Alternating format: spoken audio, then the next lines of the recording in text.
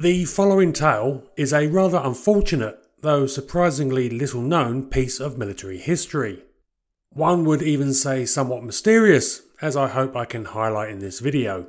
And it is very much a story of two sides. So let's start with the agreed upon facts as a bit of background. The afternoon of October 8th, 1950 was pretty much the same as normal at the Soviet Airbase of Sukhaya Rechka. The airfield, located in the Soviet Far East, about 80 miles northeast of the Soviet Union's border with North Korea and close to the Chinese border, was home to 3 squadrons of the 821st Regiment of the Soviet Air Force. The posting appears to have been pretty relaxed. After all, though the war in Korea had been raging for several months by that point, the Soviet Union, officially at least, was not involved in the conflict. In fact, the main area of tensions between the West and the Russians was very much in Europe, which the year before had seen both the Berlin blockade and the formation of NATO. The considered low risk to the Soviet Far East was graphically demonstrated by the aircraft that were posted at Sukhaya Rechka. Old American-made P-63 King Cobras that had been supplied by the United States as Lend-Lease equipment during World War II. Now thoroughly obsolescent, these old birds give an indication of how low a priority this area was in Soviet defensive plans. While the Air Force in Germany had more formidable aircraft and was re-equipping with the new MiG-15 jet, the P-63s were considered sufficient to cover this sector, far from any threat. And the aircraft's disposition at Sukhaya Rechka, lined up in 2 neat rows out in the open, certainly indicates that the base personnel didn't think that attack was likely. As it turned out, a mistaken assumption. At 4:17 in the afternoon, the air was rent by the sound of 2 jet fighters streaking over the airfield. As they went, their machine guns opened fire, tearing into one of the rows of King Cobras. The attackers completed their pass and swung about, screaming in on the second row. Again they opened fire, strafing the parked aircraft, causing one to burst into flames. Then the interlopers screamed off, vanishing as quickly as they had appeared. They had been 2 F-80Cs of the United States Air Force's 49th Fighter Group. According to the Soviet reports afterwards, the cost of the attack was a single P-63 destroyed and 6 others damaged. No personnel were killed or injured. Soviet forces went to high alert and, when nothing further occurred, the next day registered an official complaint at the United Nations. The United States admitted after an investigation that an error had occurred, stating that 2 young pilots had gotten lost whilst on an armed recon mission that was meant to look for North Korean aircraft near that country's border with China. As Robert Futrell summed it up in his book, The United States Air Force in Korea, 1950 to 1953. 2 young F-80 pilots, whose zeal surpassed their navigational prowess, happened upon and repeatedly strafed a Russian airfield north of the Siberian border. On the 19th of October, Warren Austin, America's ambassador to the UN, wrote to the organisation's secretary that the commander of the Air Force Group has been relieved and appropriate steps have been taken with a view towards disciplinary actions against the 2 pilots concerned. Restitution was offered for damages, which the Soviet Union ignored, and both sides resumed their frozen attitude towards each other. And that is where the agreed upon history ends. Because while the US stuck to its story, a widely held opinion in the USSR was that this was a deliberate action, either a threat to the Soviet Union or a deliberate provocation. And now, with tensions again mounting between the USA and Russia, the story is again popping up periodically, mainly in Russian resources. So let's look at some of the other details and conspiracy theories that are out there about the attack on Sukhaya Rechka. We are lucky to have an account from one of the pilots actually involved, Alton H. Quonbeck, who in 1990 gave an in-depth description of the attack to the Washington Post. Quonbeck states that he and his wingman, Alan Diefendorf, approached their target area at a height of 37,000 feet, above the cloud cover, which was solid practically the whole way. This meant they were navigating by dead reckoning, with no ability to visually confirm their location as they flew. Their flight took them over the Sea of Japan, and he states that they misjudged the tailwind, thus taking them further north than expected. As there were no navigation beacons to guide them, nor accurate weather reports, that is entirely possible. Once in the expected target zone, which was to be the North Korean airfield of Chongjin, they dropped altitude to try and find out where they were. Spotting a small hole in the clouds, they flew their F-80s through and found themselves above a broad river valley with mountains on each side.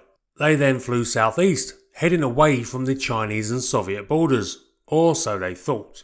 They were briefly engaged by anti-aircraft fire and then came across a dream target, a packed airfield. Unfortunately, it was a Russian one, though Quambeck says he had no idea of that fact at the time. As he put it, "I had only seconds to make a decision. At our speed, the airfield would soon pass beneath us unless I positioned us for an attack. We were also nearing minimum fuel. Our low altitude and the low-hanging clouds prevented me from seeing more than a mile or two in any direction. Even if I could have identified distinctive terrain features, it was unlikely I could have related them to the crude maps I carried on the mission." A few hours after returning to their base in South Korea, both pilots were called in to see their commander, who went over their report again. He then made them go over a map of the Soviet Union southwest of Vladivostok and asking if their attack could have been in this area. The next day, as Diefendorf apparently put it to Quambeck at the time, it hit the fan. Both men found themselves facing a court-martial, accused of violating their orders to stay clear of the Chinese border, of attacking Soviet territory, and of violating an order to make no attack without positive identification. But despite the show, both men were quickly cleared and carried on with their careers. And this provides the start of Russian suspicions that in fact, despite Quambeck's testimony, this was a deliberate attack upon them. Both pilots would have successful careers, and Diefendorf would go on to command a squadron of F-4 Phantoms in Vietnam. Quambeck would also continue with the Air Force for several more years, and then went to work for the CIA. Naturally, this really does get those who think the whole affair a deliberate attack to get very excited. They also point out that these were not rookie pilots. I haven't been able to find any solid details on Quambeck's Air Force career in my cursory investigations, but Diefendorf was an experienced pilot who had fought in Northwest Europe in 1944 and 45. Now, it must be remembered that even experienced pilots can get lost, and military officers being recruited into the CIA was a common occurrence, especially in those early Cold War days. But the minimal court-martial, held behind closed doors and kept extremely quiet, certainly haven't done a lot to assuage suspicions. The fact that President Truman himself thought the whole affair might be deliberate also doesn't help. He apparently suspected the attacks were ordered by the commander of United Nations forces in Korea, General MacArthur, to provoke a conflict with the Soviet Union.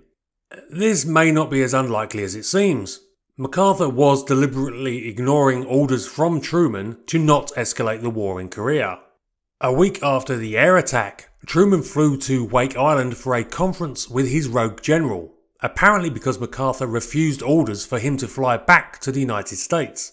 Though the two men were all pally in public, including Truman awarding MacArthur his 5th Distinguished Service Medal, the two also had a private meeting of which no record was made. Obviously, we don't know what was discussed, but MacArthur was fired 6 months later as the situation in Korea deteriorated due to Chinese, and, has since come to light, Russian, intervention. So, if we play along with this and say the attack was deliberate, we must first ask what was it such an action intended to achieve? In October 1950, the war in Korea was about to hit a critical point.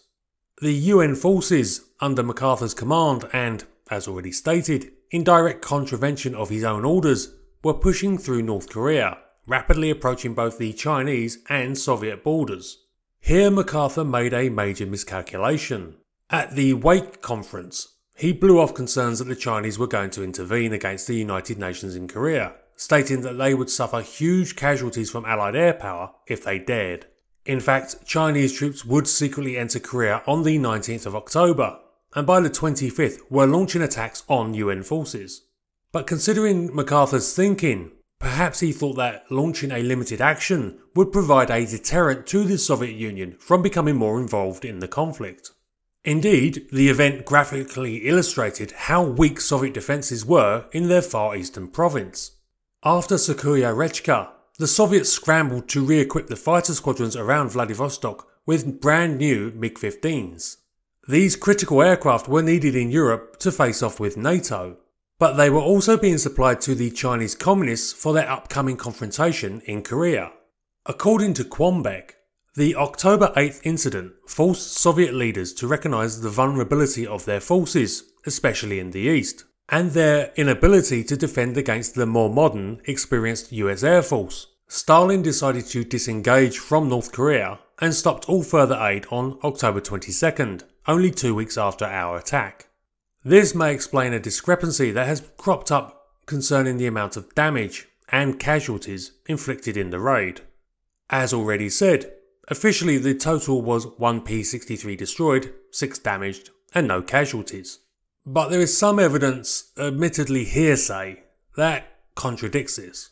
In an interview, Vladimir Zabelin, a pilot who served with the attacked regiment and later fought over Korea against the UN, stated that he saw at least 12 damaged aircraft. There have also been rumours of unmarked graves at the airbase, of at least 10 personnel killed in the attack, though I do need to point out that this is essentially just internet gossip. Perhaps what isn't though is another detail from Quambeck. He says that several months after the event, an intelligence officer assigned to the Far East Air Force headquarters told him that, quote, the airfield burned for a week. If true, that would certainly indicate a much greater level of damage inflicted than the Soviets were willing to admit. And the logical reason for doing so would be to avoid a confrontation. After all, casualties would be a definite source of outrage if openly admitted. Whatever the truth of this, one thing I'm afraid we can state that Quambeck is mistaken on was the Soviets backing off over Korea, because it now seems that the attack may have been directly responsible for what is considered the first jet versus jet aerial kill in history. On the 1st of November, 3 weeks after the attack on Sukhaya Rechka, Soviet pilots assigned to assist the Chinese were given an unexpected order. Their job up until then had been to train Chinese pilots on their new MiG-15s and to protect the Chinese border areas from incursions by American aircraft. But now they were told they were to fly directly into North Korea and engage any American aircraft they encountered. At 3:50 in the afternoon, Senior Lieutenant Komenich attacked a group of 4 F-80s, sending one of them down in smoke. The pilot, Frank Van Sickle, was killed. This was the start of a secret war fought between the Soviets and the United States over the skies of Korea, one that is only now just coming to light.